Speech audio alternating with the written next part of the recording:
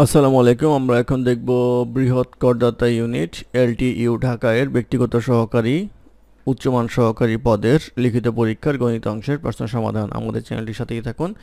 আমরা প্রতি পরীক্ষার পর চেষ্টা করি সেই পরীক্ষার প্রশ্নের গণিত অংশের সমাধান ভিডিও আকারে আপলোড করার জন্য। অঙ্ক শুরু হবে 11 নম্বর অঙ্ক দিয়ে। 11 নম্বর অঙ্ক ছিল একটি চৌবাচ্চায় 8000 লিটার পানি ধরে। চৌবাচ্চাটির দৈর্ঘ্য 2.56 মিটার এবং প্রস্থ 1.25 মিটার হলে গভীরতা কত? তো আমাদের এখানে যে পানির ধারণ ক্ষমতা যেটা দেওয়া আছে সেটা দেওয়া আছে হচ্ছে 8000 লিটার। তাহলে পানির ধারণ ক্ষমতা ইকুয়াল টু 8000 লিটার। আর 8000 লিটারের সমান হচ্ছে 8 মিটার কিউব, অর্থাৎ 8 ঘনমিটার। আর আমরা যেটা জানি সেটা হচ্ছে যে চৌবাচ্চার আয়তন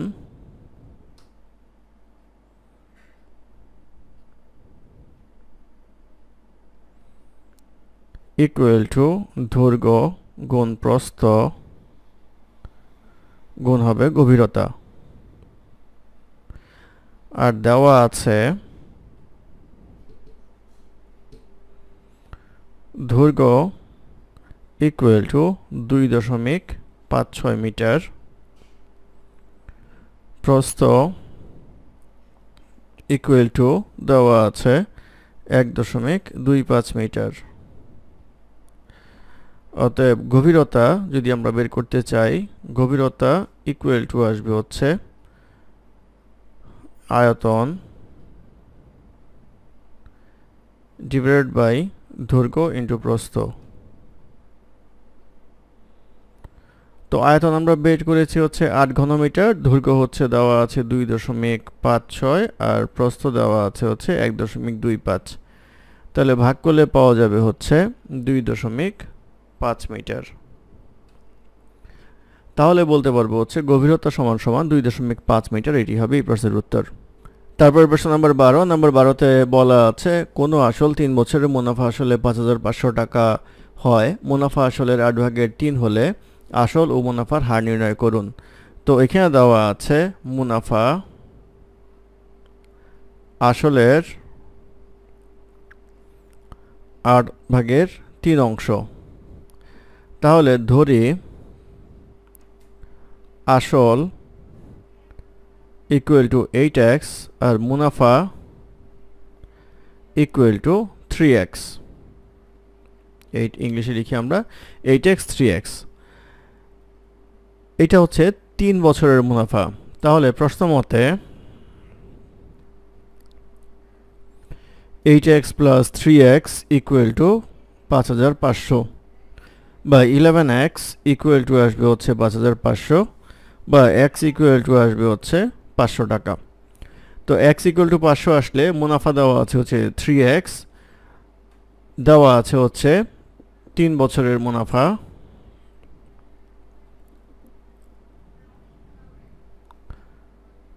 x, তাহলে 1 বছরের মুনাফা আসবে হচ্ছে x। প্রশ্ন জিজ্ঞাসা করা হয়েছে আসল ও মুনাফার হার নির্ণয় করুন। অতএব আসল equal to 8x equal to 8 into 500 equal to আসবে হচ্ছে 4000 টাকা। আর বের করতে বলা হয়েছে মুনাফার হার। মুনাফার হার সমান সমান আসবে হচ্ছে মূল টাকা আসল টাকা ডিভাইড উপরে থাকবে হচ্ছে ইন্টারেস্ট ইন্টু 100 ইকুয়াল টু আসবে হচ্ছে 12.5%, অর্থাৎ 12.5% হবে হচ্ছে মুনাফার হার। এটি হবে এই প্রশ্নের উত্তর। তারপর প্রশ্ন নাম্বার 13। নাম্বার 13তে বলা আছে 25 মিটার কাপড় যে মূল্যে ক্রয় করে 20 মিটার কাপড় সেই মূল্যে বিক্রয় করলে শতকরা কত লাভ বা ক্ষতি হবে। তো আমরা ধরে নেই 25 মিটার, ধরি 25 মিটার কাপড়ের ক্রয় মূল্য সমান সমান 100x। তাহলে 1 মিটার কাপড়ের ক্রয় মূল্য আসবে হচ্ছে 100x by 25 equal to 4x টাকা। অতএব আর বলা হচ্ছে 20 মিটার কাপড়ের বিক্রয় মূল্য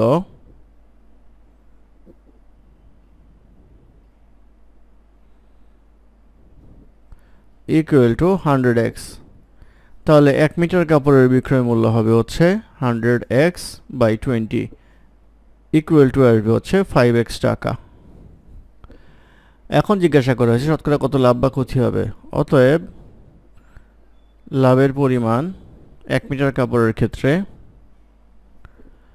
ইকুয়াল টু আসবে হচ্ছে আমাদের 5x মাইনাস 4x, অর্থাৎ বিক্রয় মূল্য মাইনাস ক্রয় মূল্য ইকুয়াল টু আসবে হচ্ছে x টাকা। জিজ্ঞাসা করা হয়েছে শতকরা লাভ বা ক্ষতি। তাহলে শতকরা লাভ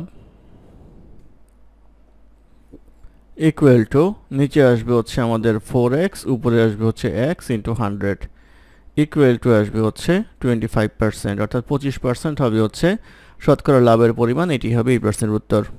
তারপর প্রশ্ন নাম্বার 14। নাম্বার 14তে বলা আছে মান নির্ণয় করুন। x plus 1 by x equal to 2 হলে x to the power 4 plus 1 by x to the power 4 equal to কত? তো x টু দি পাওয়ার 4 কে আমরা লিখতে পারবো x square whole square plus 1 by x square whole square equal to a square plus b square লিখলে পাওয়া যাবে হচ্ছে a plus b whole square minus 2ab। তো এই যেটা কাটা আসবে হচ্ছে আমাদের x square plus 1 by x square whole square minus 2 equal to, এটা যদি সূত্র করি তাহলে আসবে হচ্ছে x plus 1 by x whole square minus 2x 1 by x, আর এটা আসবে হচ্ছে হোল স্কয়ার মাইনাস 2। এটা কাটা। এখন আমরা যদি x প্লাস 1 বাই x এর মান বসাই তাহলে আসবে হচ্ছে 2 square minus 2 whole bracket square minus 2 equal to আসবে 4 minus 2 square minus 2 equal to 2 square minus 2 equal to 4 minus 2 equal to 2।